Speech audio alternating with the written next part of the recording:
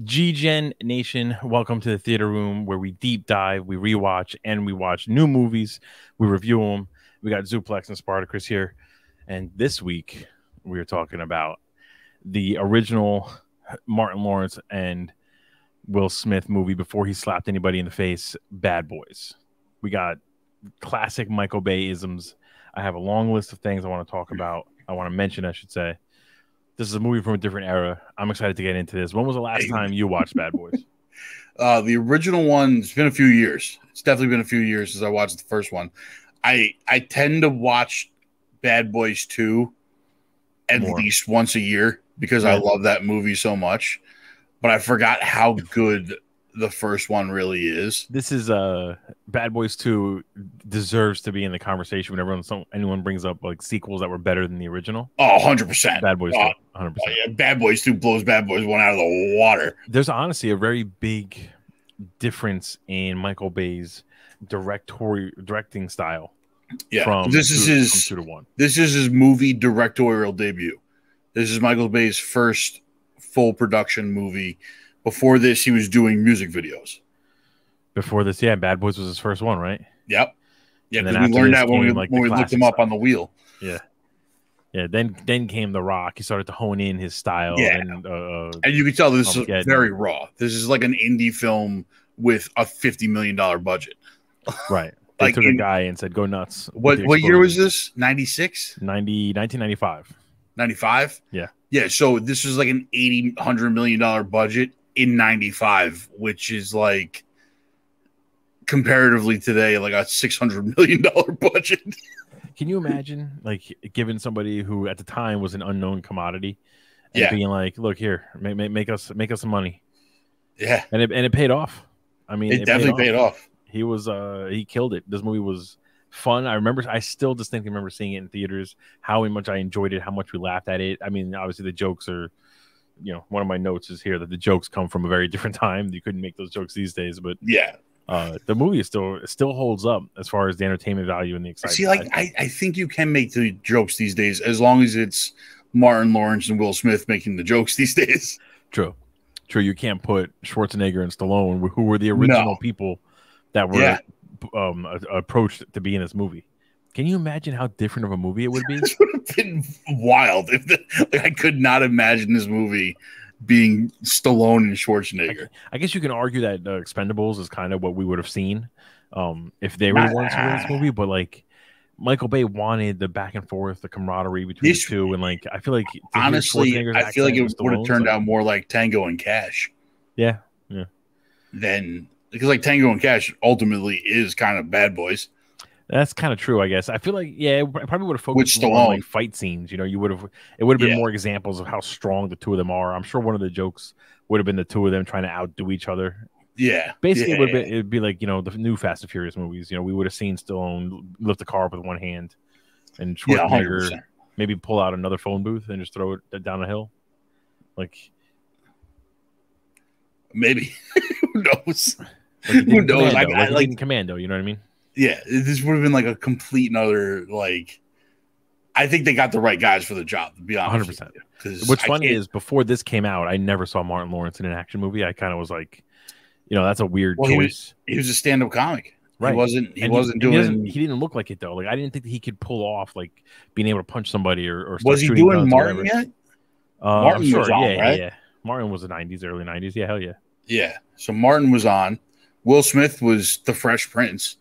Yeah, but I guess he kind of always had a look about him that he could be the suave like action star. I just feel like Martin Lawrence always seemed kind of like a nerdy comedian, even though that's not really what his style was. What's really interesting is this was a time in Hollywood where you had TV actors and you had movie stars. Yes. And never the two shall cross. Like Clooney was one, but there was very, very few people that made it out of TV and made it to the big screen. And in Michael Bay's directorial debut, they took two TV stars and said, this is unheard of. This is unprecedented for the time. But you know what? That just kind of shows to show you how cheap Martin Lawrence and Will Smith were at the time. Because to your point before, it feels like an indie movie. And you got a director who, you didn't know he was going to make you some money or be able to put something together on screen. So they gave him this probably small budget, and he said, all right, let's find two people who have chemistry, but are not Arnold Schwarzenegger and friggin' Sylvester Stallone. And, they knocked it out of the park. Starting with the opening scene. Immediately, even me watching it now, I was popping my head, and the first note I wrote that right off the bat, the music is amazing. Wow. The budget on this movie was $19 million. I feel like that's even high considering it came out in 95. No, bro. Like $19 million is nothing. Yeah, now a cheap movie is like 70 million to 100,000. 100 million. Yeah. But it makes sense though, because Michael Bay is big on the practical effects. True. There's very little, if any, CG. I'm sure there's some CG with the explosions, but I don't think there is. I don't think there is, because he loves to do explosions. This is mostly before CG, also. Well, yeah, CG. Jurassic Park was already out. CG is starting to. Yeah, it was like Jurassic Park was like, it was half puppets, half CG. It wasn't all CG, not like it is today. No, not like it is today, but like even that, and that probably had a budget of. It was a Spielberg thing, Yeah. They gave Spielberg the Brinks truck and just said, "Go ahead, Steven. Just make us whatever you spend, make it back tenfold." And he said, "Yeah, okay, gotcha." He goes, "Do you want to see dinosaurs be real?" Yeah. I think so. The opening scene, right? We start off with Martin Lawrence and Will Smith in the fancy car, in the Porsche. Well, I guess that's not the opening scene, but it's close enough. We see the. I'm sorry. Let's go to the opening scene. We see the precinct break in first, right? Right away, we got our foreign bad guy. That's already problematic now. He shoots what looks like a cop anyway, and then they steal cocaine. So already 2 out of 3 things people would be like, heroin. Isn't it heroin? Is it heroin? I don't know. See, I'm not. I don't even remember. You would recognize the drugs better than me because of your profession. I don't. It's a white brick. It's a brick of white powder. So to me, it's cocaine. Yeah. So no, it probably was cocaine. And it's some absurd number. I feel like it had to be cocaine because back then, that was always the drug that every dealer was doing. Yeah, it's also Miami, so yeah. Miami is the cocaine cowboys. But it was some absurd number, like $120 million worth of cocaine. Yeah, just ridiculous. A stack of bricks of cocaine. The heist that they pull off to steal this cocaine is the most absurd thing I've ever seen. I always laugh. This is a common thing now. So they shot a cop, right? They made it look like they shot a cop. So the whole precinct empties out to go and I guess cop this. What's it called? Investigate this. And I always shake my head because I'm just like the entire precinct. Nobody was like, maybe some of us should hang back. Well, they did. They left that one guy back. Remember? Yeah, one guy. One guy. They gassed him. They act like it's so smart though. I feel like Michael Bay kind of planned that out and then was like, "Oh, this is a genius heist." No one ever. Remember the best part about it is they actually didn't kill a cop. Right, they killed somebody dressed as a cop only because then the whole force would be on their hands. Exactly. Exactly. They made that point to tell us that. Once I feel like at least 4 times. I feel like it's like the police get there and they're like, they fucking killed a cop. Are you kidding me? The whole force is like, we're gonna go nuts. We're going to war with whoever stole this, whatever. Someone was like, wait, no, it's a costume. He's not really a cop. And they were like, oh, thank God you told us that because I really would have went off. We were really going in on this guy, but now now they just send 2 cops. It's just the whole force. Yeah. The whole force. Let's just pick 2 cops that fight each other, that argue with each other constantly. And then we get to one of my favorite openings or introductions for characters ever is the 2 of them in the car. Martin Lawrence is eating food and Will Smith is just annoyed that he's eating food in his car. They get hijacked by freaking, what's his name? Trigg from Sons of Anarchy. And the 2 of them just argue their way. It's literally like taking 2 Axel Foley's and just having them argue with each other to distract somebody. That had to be a big influence, right? Beverly Hills Cop 100%. had to be a huge influence for them. Especially with Martin Lawrence's character. It had to be, because he just goes off on these tangents, and that's exactly what Axel Foley used to do. Yeah. But we get our first, again, opening scene. Martin Lawrence is complaining that he's always got to fight the big motherfuckers. He knocks the guy out too in 1 punch, and I was like, okay, he could do this. All right, I'm in. Yeah. Yeah. like you said earlier, we didn't know if Martin Lawrence could be an action star, right? And this kind of proves that he can. Fast forward to Lethal Weapon 4, where Chris Rock tried to basically do what Martin Lawrence did here, and was he funny? Sure, because he's a comedian, but did he pull off the action side of it? Not really. It's not as easy as just like, oh, they tell me to punch. Okay, like you need to look like you know what you're doing. And Martin Lawrence clearly does, because he went and had a career of action movies. Absolutely. I mean, the Michael Bay quick cuts every 12 seconds also helps. That definitely helps for sure. That definitely helps. Michael Bay, I'll give him credit. He does do the quick cuts, but he at least keeps the action like on screen long enough where you kind of just know what's happening. It's not like these other ones where they cut so much that you're kind of like, what the fuck? Like, how did he land on the ground? There's a very old school way of shooting people shooting guns in this movie where you don't ever see more than the person that's shooting the gun on screen. Yeah. And it's just the camera's right in front of them. They're just like, bang, bang. Yeah. And then it cuts. You don't see anybody. Well, in this movie, you do see a few people actually get shot, but for the most part, it's a lot of you hear the shots or you see the shots, then you see the person reacting to getting shot, but you don't actually see. Again, that's a big difference between this one and the second one.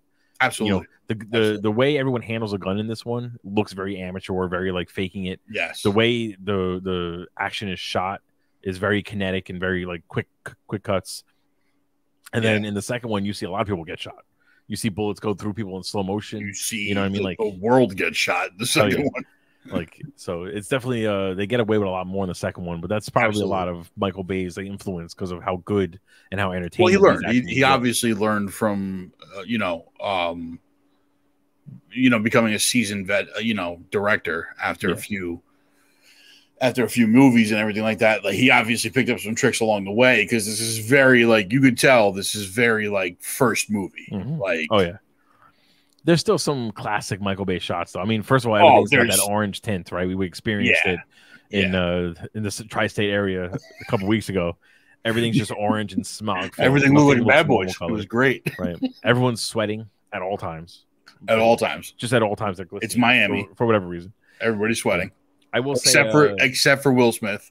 Yeah, except for who's apparently the best looking guy who's wearing a 3-piece suit everywhere he goes as an undercover cop, which is amazing. Right. Or a tight muscle shirt. Yeah, they never look like cops ever. Not once in this movie do look like cops. Besides the fact that they have a badge and a gun.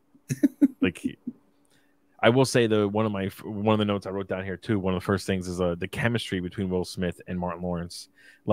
Just immediately in that first conversation about when Martin Lawrence eating the fries, the chemistry between the two of them is off the charts. I mean, they really nailed it out of the park with these two. It's like the roles were meant for these two guys.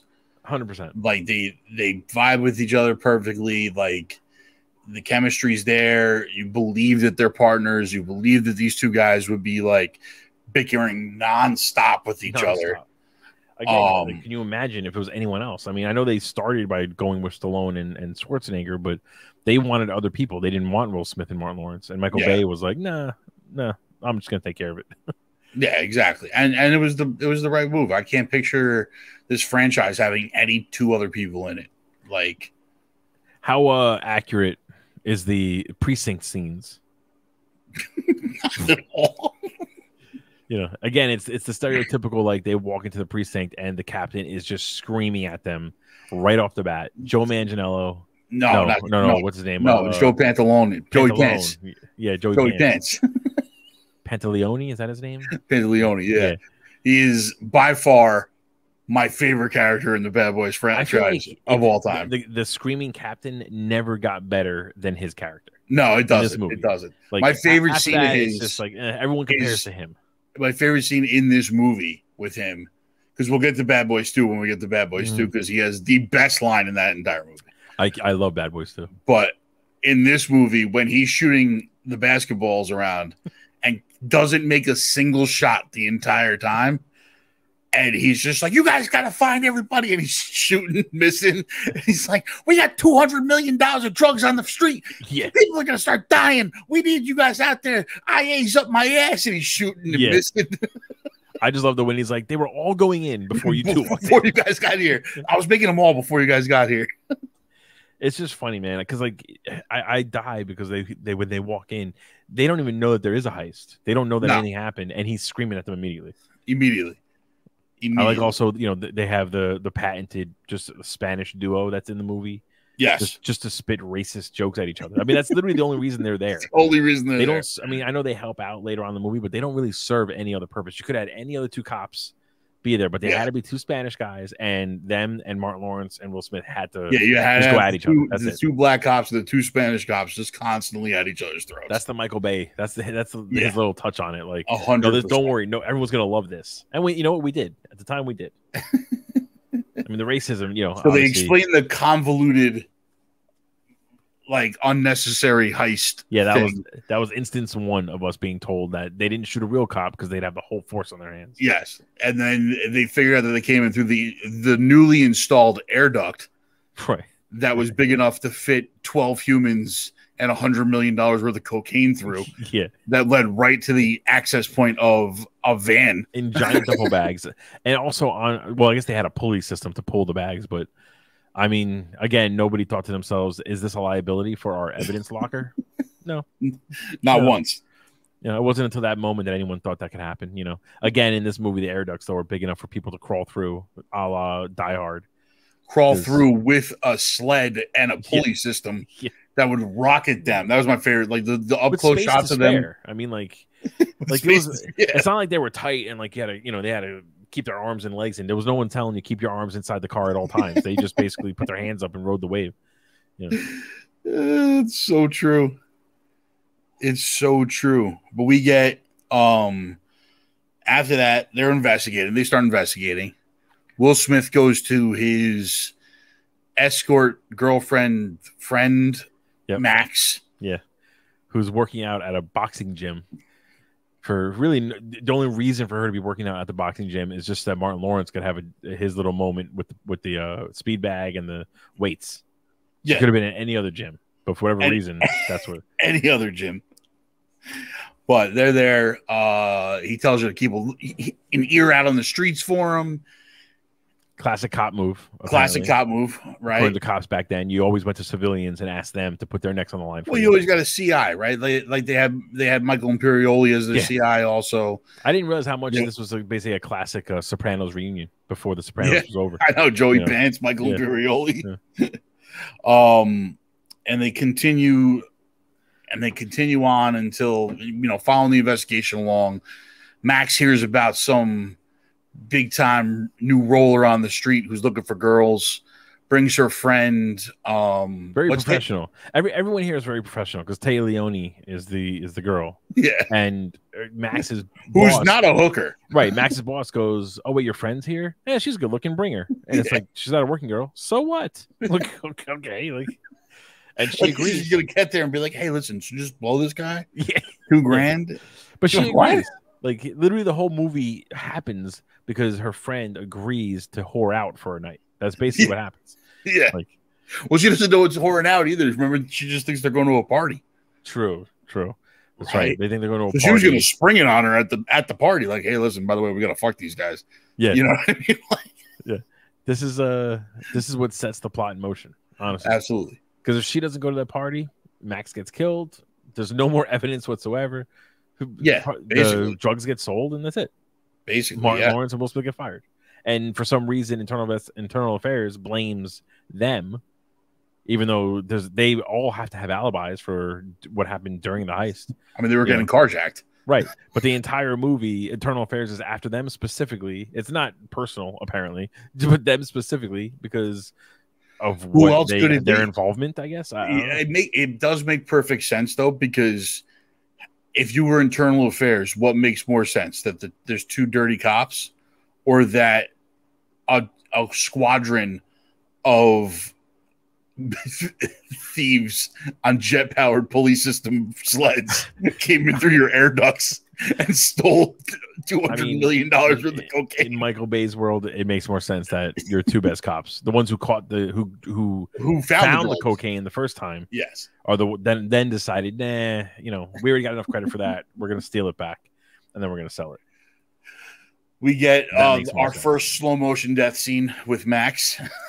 Yes, our first of classic Michael Bayism.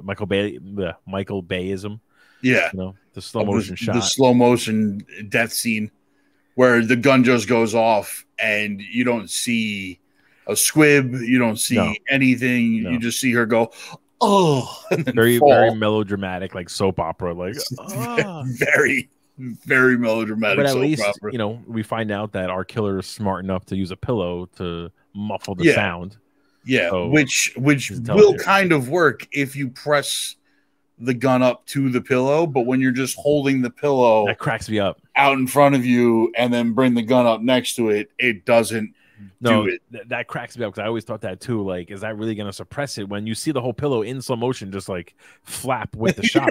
So I'm like, that didn't suppress anything. Like, didn't do anything. If maybe he put the nozzle like inside the pillow, like he unzipped it and did it. Maybe I could see it, but either way, she dies.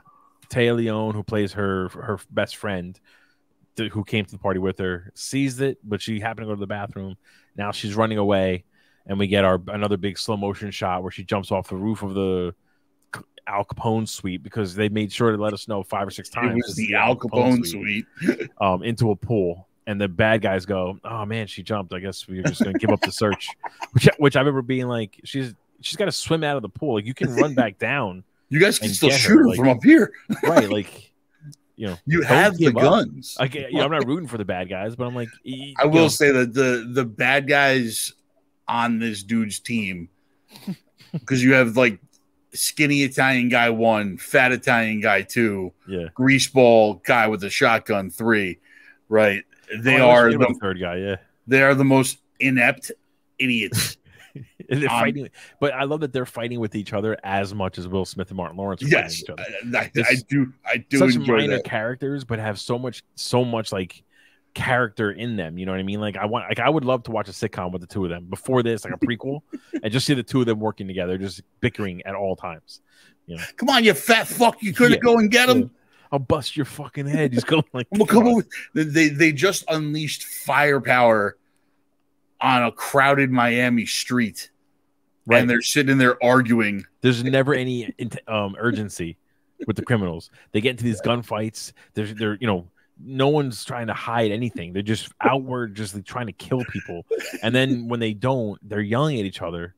And someone's like, "Yeah, we probably should go." And there's like, "Yeah, fuck you, you piece of shit." And I'm like, "Don't make me come over there and crack your head." That's one of the best lines. "You fat fuck," he's yelling at him. I'm like. So now we find out from Julie that Max told her the only person that she would ever go to for help is Mike Lowry. For whatever reason. But before we get to that, because before we see that, we see Martin Lawrence and Will Smith during the investigation get to the one person's house who I think did the blueprints for the ductwork, and that person's dead. So we see now the cops show up. No one answers. So they just let themselves in. Very standard police procedure. Well, they did the thing. They did. Do you hear that? Well, so the door opened. The note I have here, though, is like they put on this whole show of like leaning into the door, and it just pops open. And they're like, "Oh my god! I fell and it just opened." And I thought to myself, like, who were they doing that for? There's no cameras. Like, there's no one around. You could just tell them that you just leaned on the door and it opened. You didn't have to like physically act it out. But they're trying to one up each other on the acting. Yeah. Because then afterwards we get the classic, and this was in the trailer. Martin Lawrence saying, "No, your voice sounds too black. You gotta sound like them. Can we borrow some brown sugar?" Like, very classic Martin Lawrence there. But the other note that I have here, which really is a running joke in the whole series, which I've just always makes me laugh, is Martin Lawrence's character getting nauseous and throwing up from being around a dead body. It's such a silly, stupid like quirk of his character, but it makes me laugh every time. The way he acts, where he's just gagging, like he sells it so well, and it cracks me up every single time. Especially when Mike moves the guy's hand and it falls down, and he's like, "Damn, careful where you're throwing a dead guy!" Like it's just. I love it. I love it so much. It's so great. And from there is when we get to Will Smith goes. Oh no! First, they're investigating the killing. Yeah, Will Smith goes to Will Smith goes to the madam. He goes to investigate Max's. Or after the Al Capone suite. This is after the Al Capone suite. No, I mean before the cops get to the Al Capone suite. I'm trying to remember the order of operations here. No, they get to the Al Capone suite. He sees it's Max. Okay. And right, that's what I'm saying. So Will Smith goes to investigate the madam. Right. Martin Lawrence goes back to the precinct to, I guess, do paperwork. I mean, I don't know what he was doing. I did think it cracks me up, though, watching it now. I obviously didn't catch this the first time I watched it, but it cracks me up watching it now that all we see is like a sea of forensic scientists scouring the scene for evidence. Right? They're marking things off. Everyone's looking at shit. And the only person who notices 2 shades of lipstick is Mike Lowry. Because he's Mike Lowry. He's Mike Lowry. Right. I laugh when he lifts that up. And the guy, if you ever just watch that scene again, look at the scientist or the forensic scientist who's next to him, and he's looking at it and he goes, "Looks like we got 2 shades of lipstick." And that guy's face is just like, oh my God, how did we miss that? I'm just like it's obvious. It's not even close. It's not even close. Not even close. Well, so now they know there's someone else, and that's where Mike Lowry, Will Smith's character, goes to talk to Max's boss. Yes, he's upset because his friend died. You know, we don't know if there was a romance there or not. And he goes to talk to the boss, and he gets his ass whooped, not killed by Greaseball number 3. By Greaseball number 3, he doesn't get killed for some reason. Greaseball number 3 decides. Well, you got to remember, if they kill a cop, then the whole force is on their ass. I see. Yeah, no, I missed. I forgot that. I forgot that little tidbit. They didn't remind me enough for me to realize, because I remember thinking, why didn't you kill him? You knock him through a freaking door. Nah, he knew. He knew. You can't kill the cop, man. You're right. He knew he was a real cop until you're at the end. He does hear the sirens, and I guess that's the one of the reasons why he runs away. But you know, you're right. If he killed the cop, the whole force is on their ass. Would have been done. This is the same this is the same just like random ass cop logic that we got from Fast and Furious 1. Yes. Yes, 100%.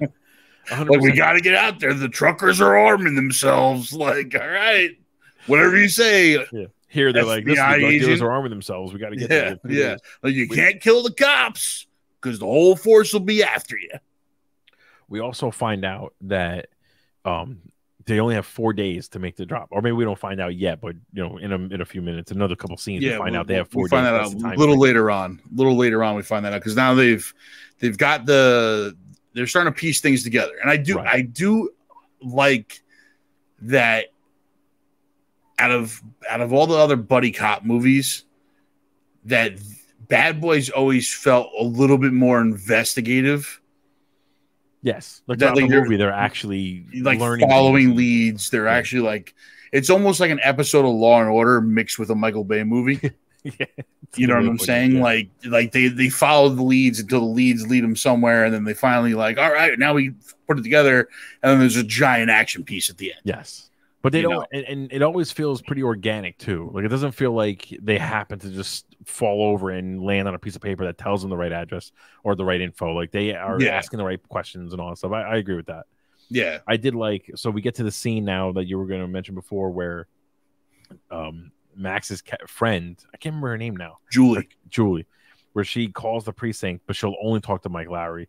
And what makes me laugh is that for whatever reason, to start that scene, Michael Bay thought it was realistic for Martin Lawrence's character, to be making 2 phone calls at the exact same time.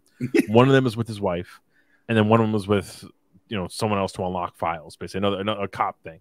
And I remember thinking to myself, why not just make the first phone call, hang up, and then call your wife? Like, why are you on the phone with both? And now she's getting distracted. It's the classic, I think the idea was that his wife called him, and he's already in enough trouble that he just picked it up, and he was just like, baby, I'll be home soon. But that's another question, though. Like, she knows who she married. She knows what his job is. You know what I mean? Like, yeah.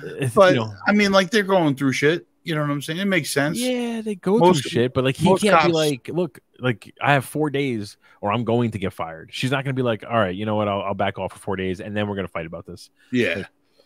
Like, but, I mean, he's not getting any quality time at home for whatever reason.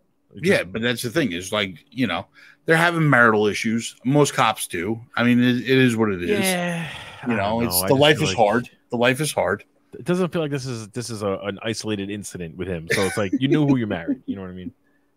I will say that the next part coming up is the most absurd part of this entire movie. They had to keep the charade going it's the part of the movie I hate. I don't like the least. Well, like, first, before we even get to that, one thing that always makes me laugh when someone's on the phone in movies, I love how they could be on the phone, right? And I'm talking to you, say, and then someone's right here, like literally their face is over my shoulder, and I can just go, I'm on the phone and start talking. And now that I did this, you can't hear anything that's happening.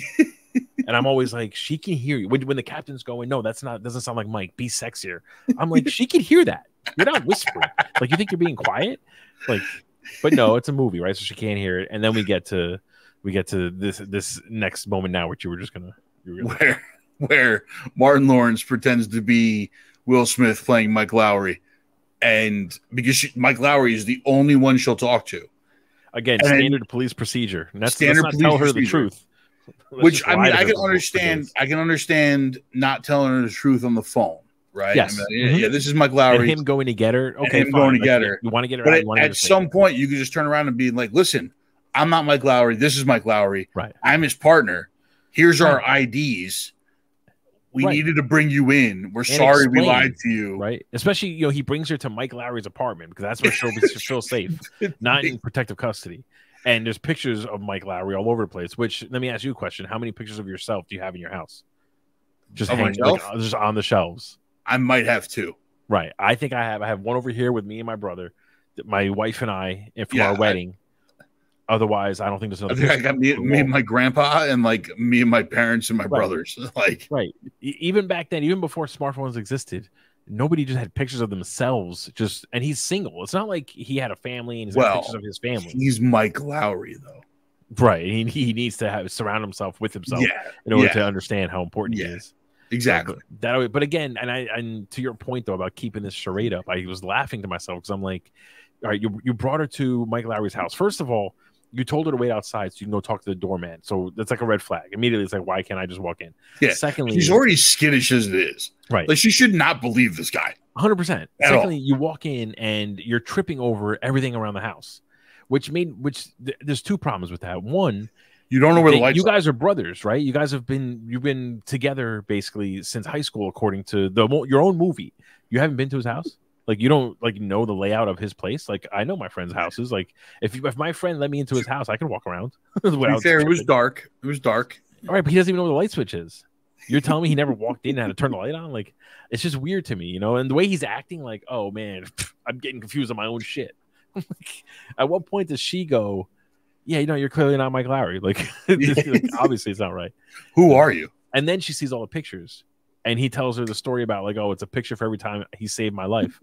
And she's like, oh, all right, yeah, no problem. That's a plausible reason for you to have instead, she's like, 100 pictures of this weird guy.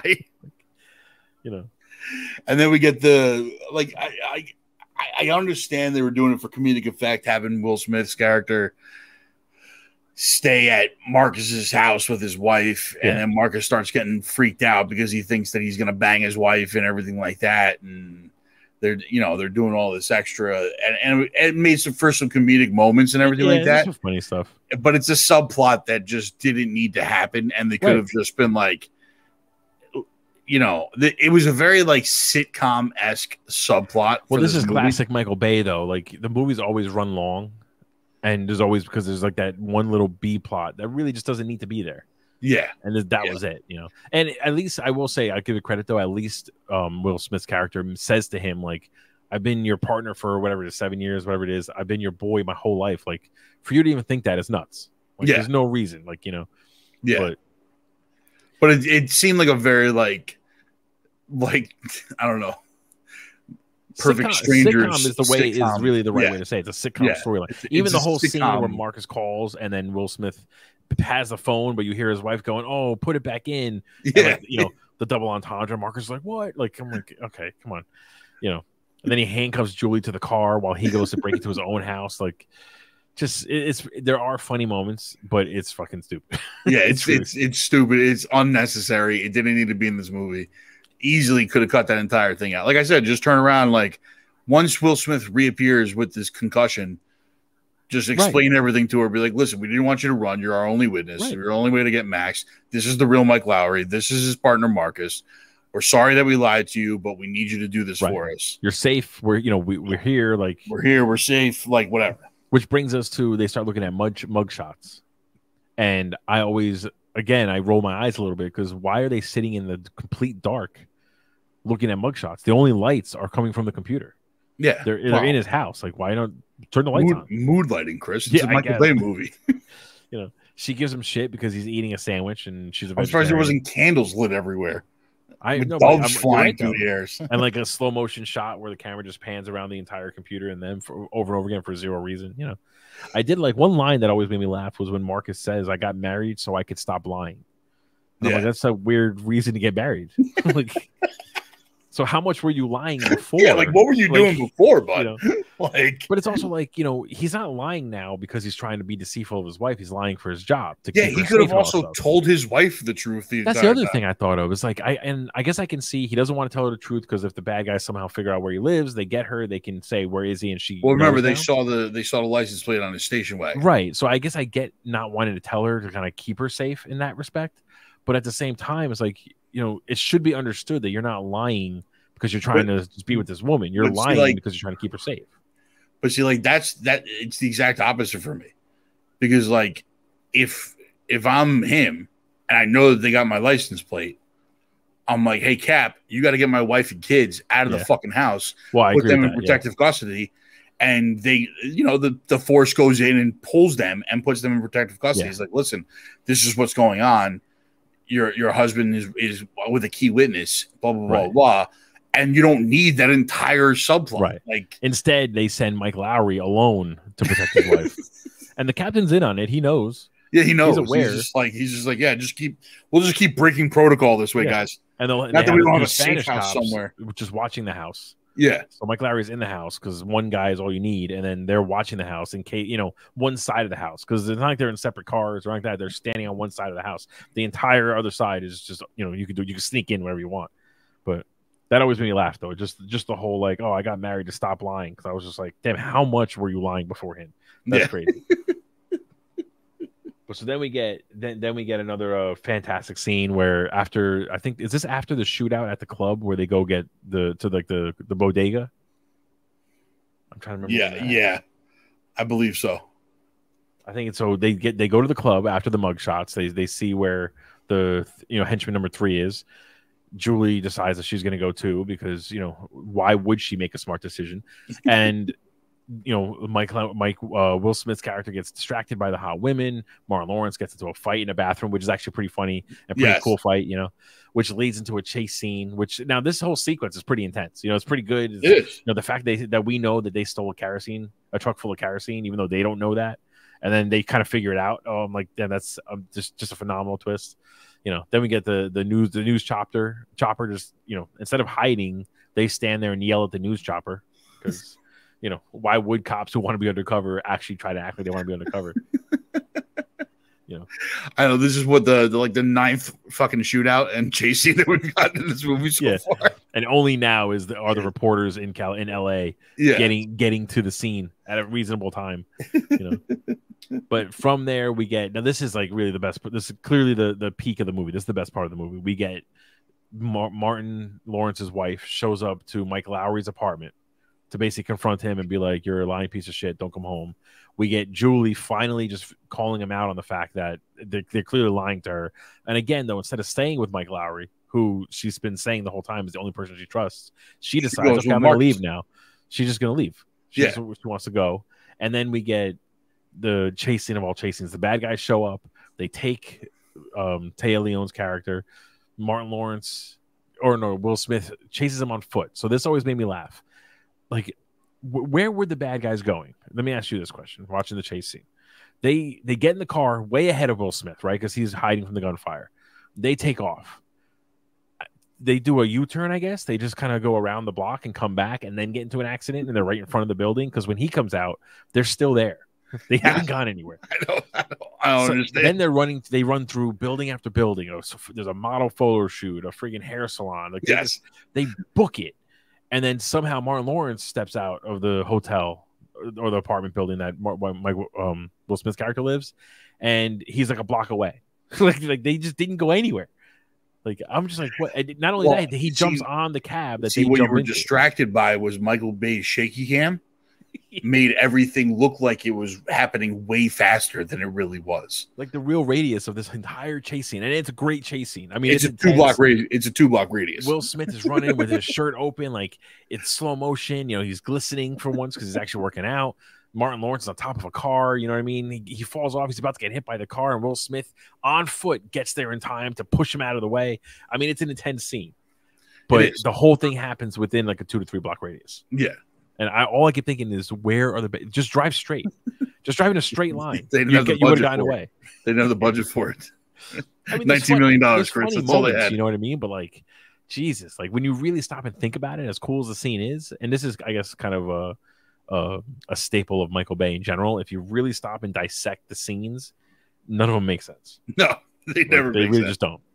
It never makes sense. But it was a classic line, a classic scene. You know, but it looks great. But yeah, and that's what he's good at. Right. Is the visual style is fantastic. The visual style is fantastic. Like you can't knock his visual style of everything. It's just none of it ever fun. When you really sit down and break this shit down, it doesn't make any sense. No. From there, we get Julie's now captured, so they lost their only witness, and we finally find the big bombshell is that the guy who stole the drugs and brought it to the Al Capone suite used to be a cop and was dating the secretary, who's basically been trying to break into some files for Will Smith and Martin Lawrence, Mike and Marcus, and they realize that she's been not breaking into it, or she's unable to break into it on purpose because she's trying to protect herself. Well, they found out by the tactical stylings of John Sally. Yeah, right. Lakers legend John Sally. One of the best cameos of like any movie. Cameos. He plays the character well.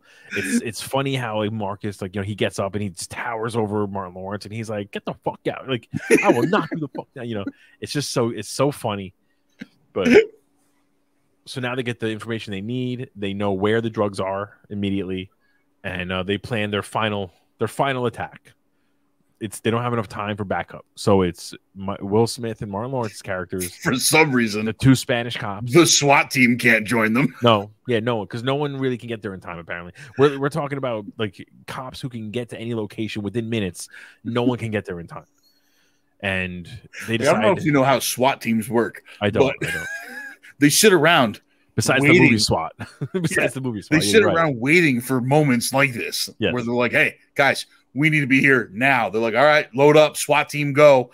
Like, I forgot about that because in the movie SWAT, they're all just out with their families, living their day. Their beeper goes off, and they leave. They get there right away. But no, SWAT can't get there. SWAT can't get there. So they decide before then, we're gonna take this garbage truck. We're gonna drive into this army of drug dealers. And in a warehouse that's very explosive for whatever reason. There's just giant containers of flammable gas everywhere. And we're going to just shoot up the place because we're not going to try to arrest anybody. We're just going to kill them all. And that's what they do. And honestly, it's Michael Bay, man. It's a fun set piece. It's a great set piece. An absolutely amazing set piece. I'm trying to find the bad guy's name. I don't even know if we ever got it. It was I don't know if we got it either, but I'm sure it's on IMDb. That's what I'm looking at here. Eddie Dominguez was the crooked cop. Right. Oh, Fouché.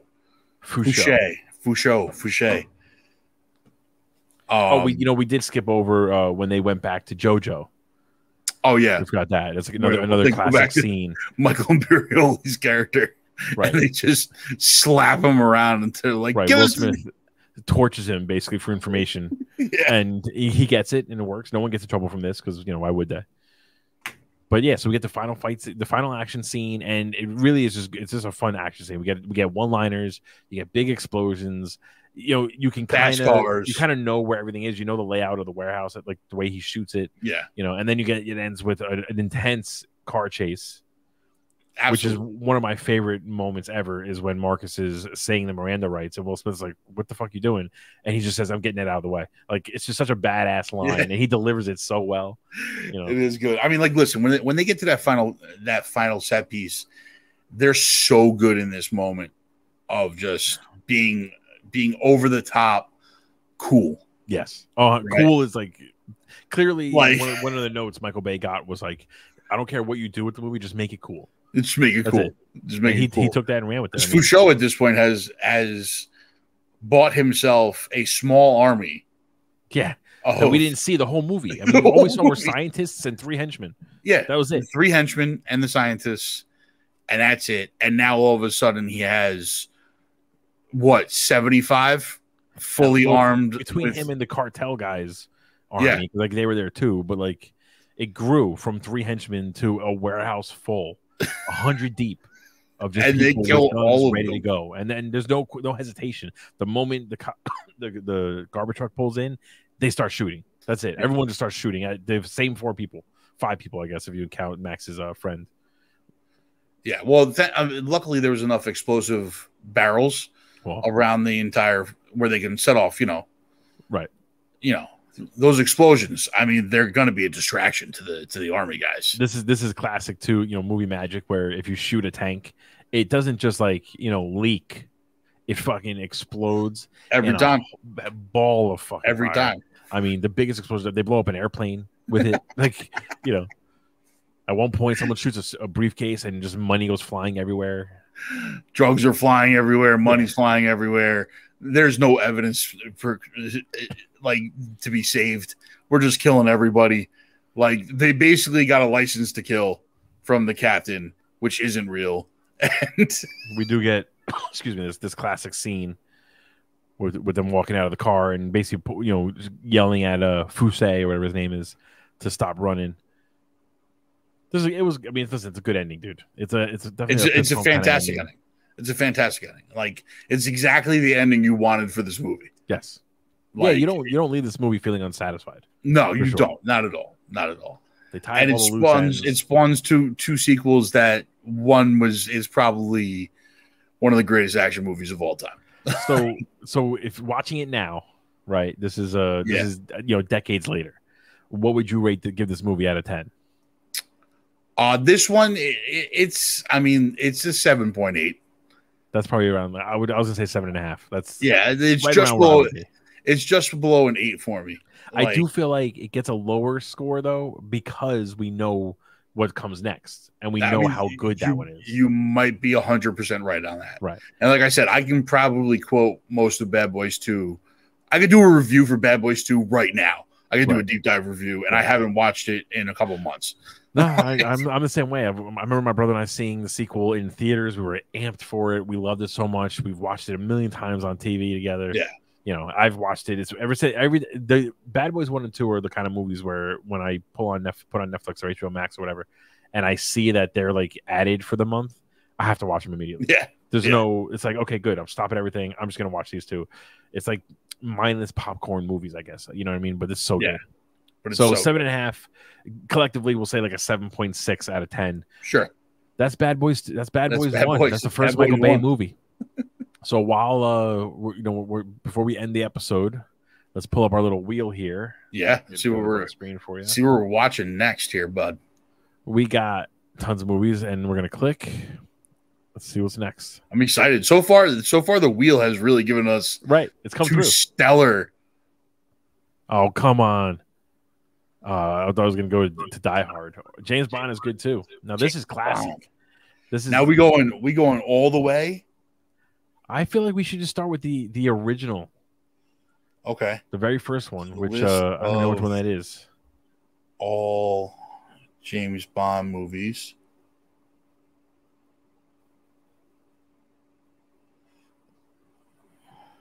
Dr. No.